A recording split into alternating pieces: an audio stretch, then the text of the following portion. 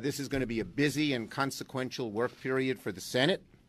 We're going to consider landmark legislation to establish paycheck fairness, legislation to boost American innovation and competition in the 21st century, and legislation to protect voting rights in American democracy in the final week of June.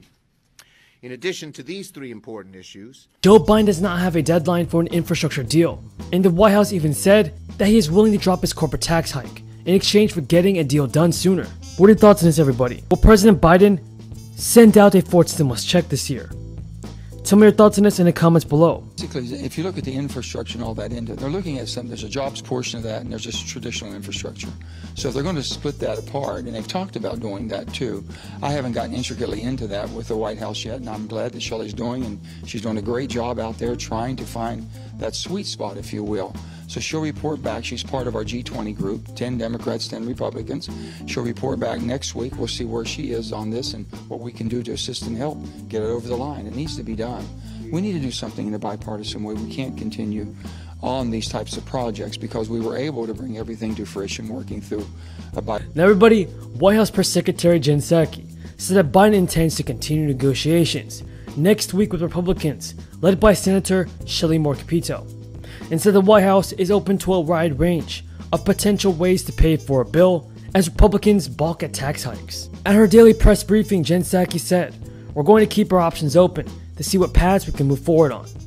The Washington Post reported Thursday that President Biden told Senator Capito during their meeting at the White House that he might be willing to take his proposed 21% to 28% corporate tax hike off the table. Now this would undo the tax cuts pushed for by the former president and adopted by the GOP back in 2017, but it's also considered a non-starter by Republicans.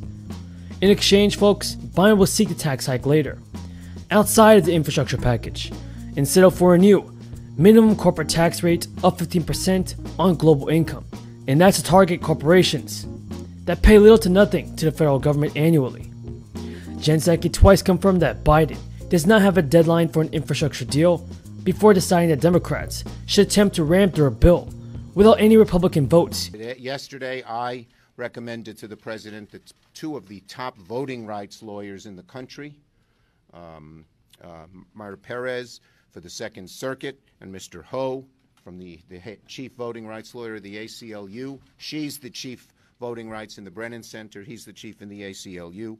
So it's a much more diverse and I think far more qualified than the narrow right-wing people who Trump continued to pick. And as Senator Durbin will tell you, we're going to be able to restore a lot of the balance to the courts because there's a whole lot of vacancies that we are going to fill. Later today, we're going to finish the U.S. Innovation and Competition Act, and the Senate's busy. That's one of the most major and significant pieces of legislation we've passed in a long time, which is going to have a huge effect on the future of the American economy and American jobs. It's the largest investment in scientific research and technological innovation in generations. It sets the United States on a path to lead the world in the industries of the future. I look forward to working with Speaker Pelosi and the committees in both chambers to get this on the President's desk. After that vote, we'll have the first procedural vote on the Paycheck Fairness Act, which Senator Murray has been spearheading. In my view, this straightforward, unobjectionable piece of legislation should merit bipartisan support. All 50 Democrats are co-sponsors, all 50.